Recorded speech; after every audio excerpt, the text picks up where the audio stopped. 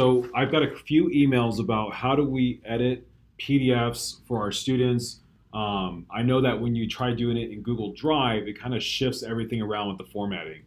And so I found one that I thought might be good for us. It is, it's called PDF to Go, and I signed up for an account. I signed up for a free account, so I'll log out, showing you guys how I went about this.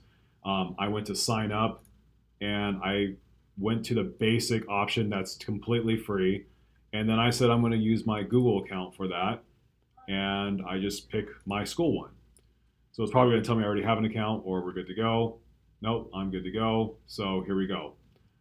The reason why it's showing the screen, by the way, is that I already have an account. It just gave me the option to upgrade. I'm not going to upgrade. So I'm going to go to the dashboard here, the tools, where it says edit PDF.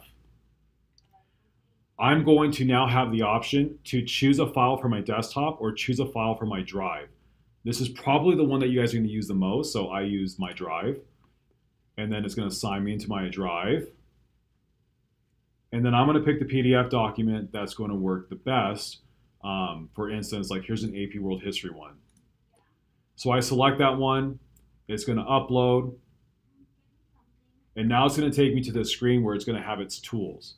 So I think for a lot of us, we kind of use the same ones. We have some text tools that we can use, and I can put text somewhere.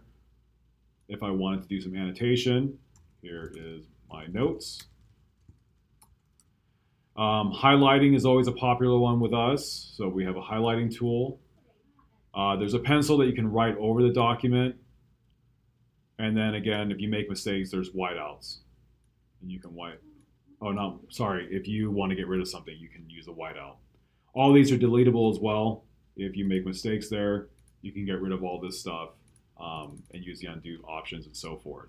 So it's all there for you. You can add images and so forth. The way that your students would probably save this is going to be on their desktop. So you can save here and be given the option to download the actual file.